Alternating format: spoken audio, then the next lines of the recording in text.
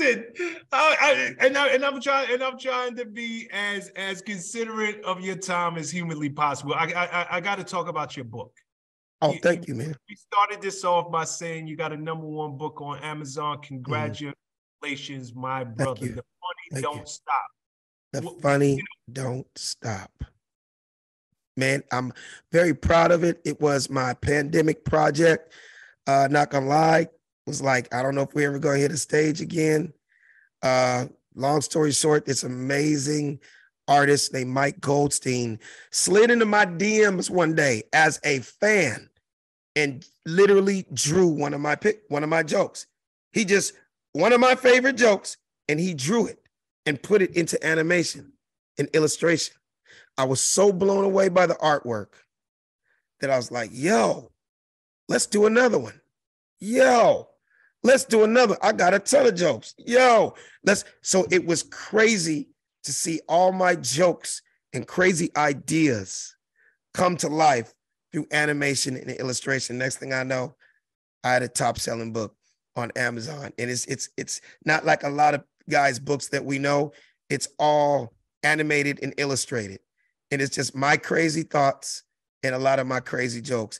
And you get it on Amazon. It's called The Funny Don't Stop. Or you can go to my Instagram at funnyman Alex Thomas. That's funnyman Alex Thomas, all one word. Click the link in the bio and it'll take you directly to Amazon to pick up the book. It's only $24.99. Come on, it'll be the best little $24.99 you ever spent because you're going to laugh your ass off. Do it come with a signature? It doesn't. That's when you got to catch me live. So funny you say that. So that's why, I sell out every city I go to. Every city I perform in, I bring like 50 or 100 books and I just sell out like Blue Magic Brothers. But so when they buy it live, when I'm in, live, when they come to my shows, I sell them for $20. And with $20, you get a picture with me and I sign it. So on the people that buy it on Amazon, $24.99, you're not getting the picture, you're not getting that, but you know what I mean? Check my schedule out, find out when I'm in a city near you, come to my show, I'll take a picture with you and I'll sign it. You know, my last question for you.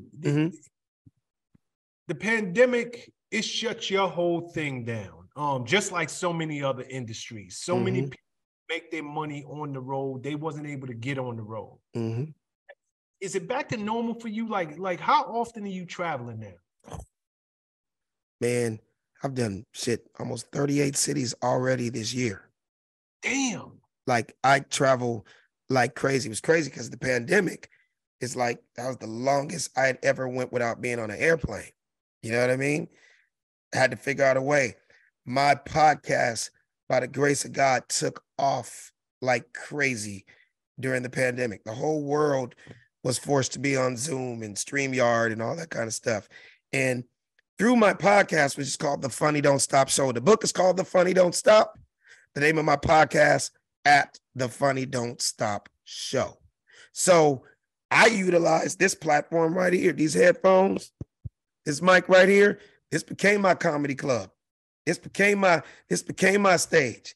It was my way to vent and get my thoughts and crazy ideas. And every time I do live interviews like you, hey man, we laugh, I end up using that shit on stage. You know what I mean? So this was my way of working out material in a very organic way that the people don't even realize that joke I just said when you laughed. Come see me this weekend in New Jersey in front of 5,000 people. You can see that same goddamn joke. Killing. You know what I mean? So it was a beautiful thing, man. It was a gift and a curse. I got closer to my family. I got a lot done. I'm not going to lie. We remodeled our whole house during the pandemic. You know what I mean? I got closer to my family. It was still a blessing. Thank God for being in this business all these years. There's this thing called residuals. When you ain't working, you getting paid for TV shows and movies and shit you did 15, 20 years ago. You know what I mean? But the three things, and I'll leave you on this, three things I'm very proud that I got done during the pandemic. I got my prostate checked. I got a colonic and a colonoscopy. I have a brand new booty hole. I'm just being honest with you. There was more activity in my ass than a RuPaul picnic, brother. Okay. They was heavy up in me. I'm not gonna lie, man. Kind of really fucked me up when we lost Chadwick Boseman. Yes. Black Panther, 43 years old, died of colon cancer. And I immediately did my homework. And when I found out that colon cancer is one of the #1 killers of Black men in America, I was like, you know what? I'm not going to be like a lot of brothers to wait for something to happen after he passed away. I was like, I'm going to be proactive. I'm going to get this shit done because I want to be here for my wife and my kids. And it was a grueling process, but I'm happy I did it. You know, no, and I did mine too. So congratulations! So you're a member of the new booty club. Okay, congratulations, brother. We clean. My booty hole is cleaner than the whitest society, nigga. Okay, it's brand new. And I tell brothers, Sean, for all the brothers out there that are listening to me, they be like, "Oh hell no, nigga, ain't nobody getting up in my ass." I'm like, that's the only way they can get in your asshole. The only way. They can't go through your eyes. They can't go through your ears. They can't go through your mouth.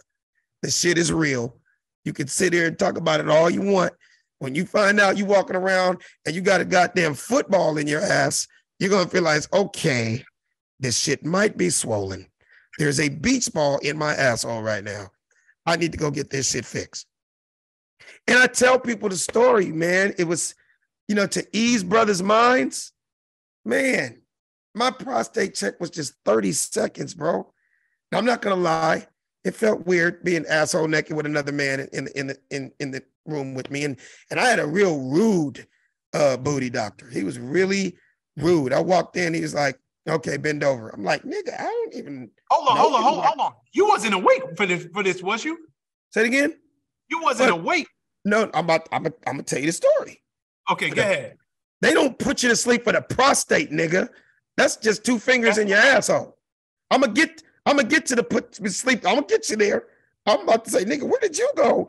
Did they put you to sleep to go 30 seconds in your ass? So it was 30 seconds, but he was just like, yo, bend over. And I'm like, my man, I just met you. Okay. I don't know. Am I supposed to be on my elbow? I don't know if I was supposed to grab my ankles. I don't know. Do I put my knees up on the bed? I didn't know, right? So he did what he had to do, and he was just like, okay, you're finished. I was like, what do you mean you're finished? I was like, you're done? I was like, I didn't feel anything. Am I that easy? Like, did you just slide up in me? That either he had some little ass fingers or he had a whole lot of lube. I don't know because I didn't look back. You know what I mean? I didn't hear nothing. I didn't hear none of that, right? And he takes his clipboard and he just walks out on me. And I'm just standing there naked. I'm just like, are you going to call me? You know what I mean? Like, what the fuck? So that was my prostate check. And then 2 weeks later, I went and got a colonic. And colonic is cleansing your ass out. That's just hot water cleansing your ass out. And it's a clear tube. And they lay you there. And you're actually looking at all of the bullshit of your life right in front of your eyes. You realize how filthy you are. I'm laying there, Sean. And nigga, it looked like black tar was coming out my ass. I was seeing shit that I ate. I was like, nigga, oxtails. I haven't had oxtails in like 15. I'm like, black licorice. Last time I had black licorice was like 89. It was a fair. And I was like, well, hold up, nigga. Is that a dime? I swallowed that dime when I was like 6, nigga. You know what I mean? Like all this shit right in front of my eyes. But when it was over, 15 pounds lighter, got all the toxins out. My body, my fucking skin was glowing. I felt great. I'm like, this shit's incredible, right? So the last one was the colonoscopy. That took an hour. I had to hold my wife's hand for that, and they did put me to sleep for that. I'm terrified because I've never been sedated. No one's ever put me to sleep. I don't know what to expect. I'm asking a billion questions. I'm asking the lady, like, so what are you about to do? She's like, don't worry. You're not going to feel anything once the propofol gets in you. I was like, whoa, stop. The fuck did you say? Propofol? What's the first name that comes to your mind when you think propofol? Michael Jackson. Michael Jackson. I was like, hold up. She's like, well, you know, Michael did it. I was like, yeah, but bitch, he didn't wake up. Okay. It scared the fuck out of me because I knew the story about how that's how he had to sleep every night for the last year of his life. That Dr. Conrad Murray was giving him propofol every night. But obviously he's a doctor. He knew much of it. And she was like, don't worry. Trust me. This is what I do. You're going to count from 10 backwards. And by 5, you'll be in Never Never Land. I'm like, bitch, that's not funny. It's fucking not funny. I don't need any goddamn Michael Jackson jokes right now. And I didn't believe her. I'm like, yeah, right, whatever. So it's that strong. She's like, trust me, count from 10. And by 5, you'll be knocked out. I was like, whatever. I'm like, 10, 9, nigga, 8, 7, 6.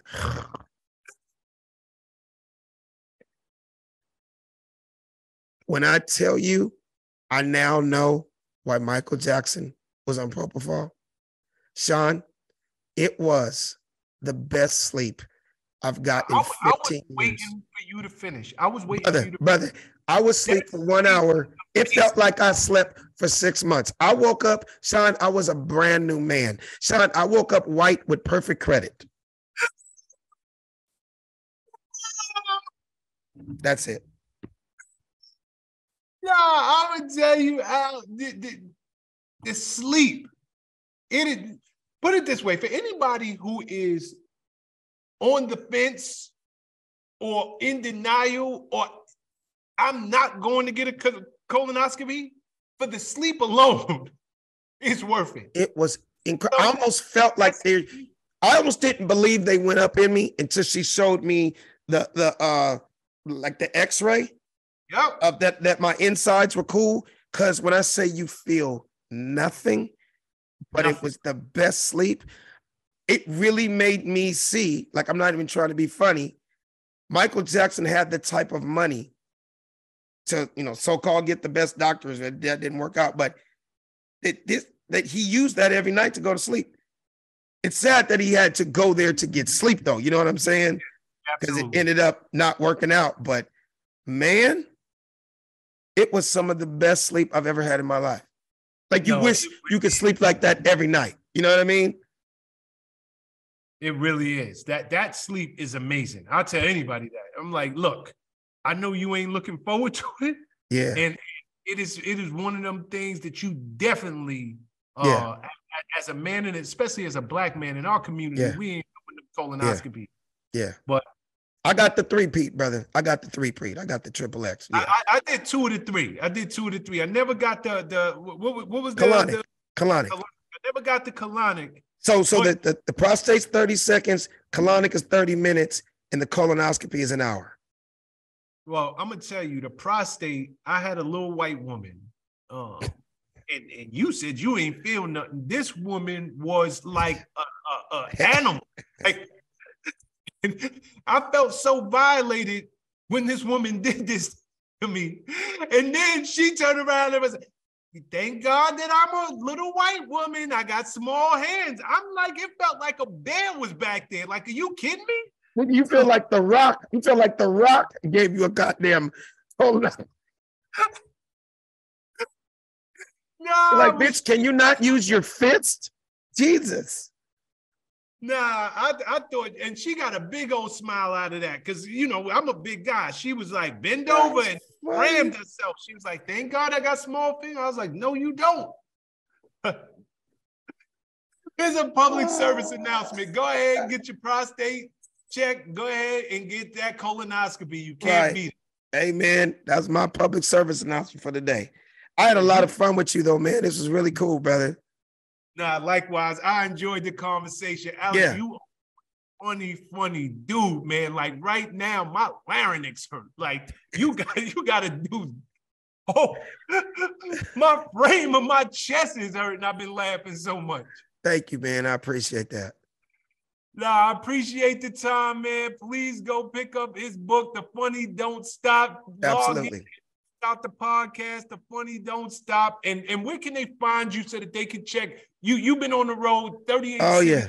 Yeah. Funny man, Alex Thomas. That'll let you know what city I'm in. And I'm not going to lie. I'm not going to try to blow smoke up my own ass, but I'm very entertaining on Instagram. You're going to laugh. I do crazy memes. It's just my life, my family, my jokes, my podcast. I love. What's up, guys? Thanks for sticking with me to the end of the video. Truly appreciate you. If you like anything you heard here today, go ahead and hit that subscribe button. And if you know anybody that can benefit from this message, feel free to share. Peace and love. Make every move a power move. And I'll catch you all on the next video.